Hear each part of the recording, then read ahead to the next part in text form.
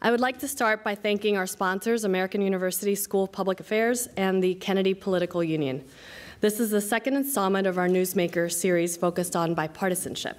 We are delighted to welcome 3 lawmakers this morning who are actively reaching across the aisle to explore bipartisan solutions to some of the country's most pressing issues.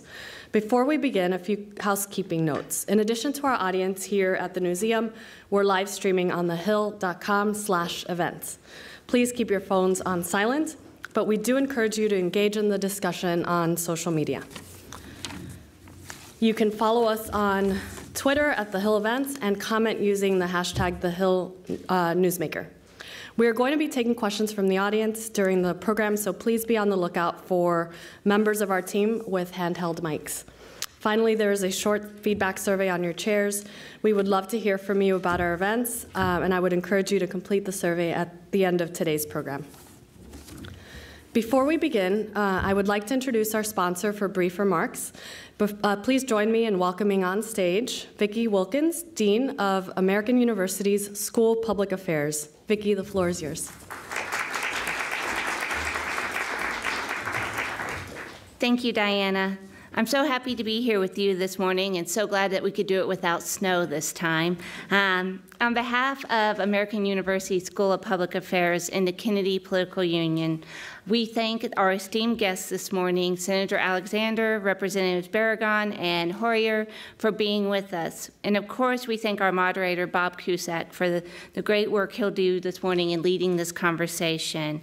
And most of all, we thank our partnerships with The Hill and The Hill Latino. We've had just a wonderful time working with their team and look forward to future events with them. In today's environment, we often focus on the negative sides of bipartisanship. We often think about the lack of bipartisanship out there. But today's event will give us a chance to, even now in this time, in this political climate, to focus on the good that's being done. We have 2 great examples just from the last couple of weeks. We have a bipartisan bill out of the Senate Health Committee on the opioid crisis, and we all know today, if we were watching the news this morning and a certain person testifying, that there's a bipartisan bill on honest ads that's out, hopefully keeping us all safe when we're on the internet. We at the School of Public Affairs really hope to look for the good in bipartisanship and to recognize what's being done out there to build it. In that case, to that end, we are pleased to be partnering with former Congressmember David Skaggs of Colorado on a new prize, the Madison Prize. David's generous gift made it possible for us to recognize 2 members from each biennial Congress who can be examples of bipartisanship. You'll soon see a call for nominations in the summer or the early fall, and the inaugural award will be given in the early part of 2019.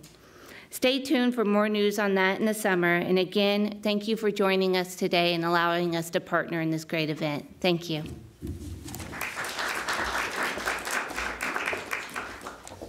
Thank you, Vicki.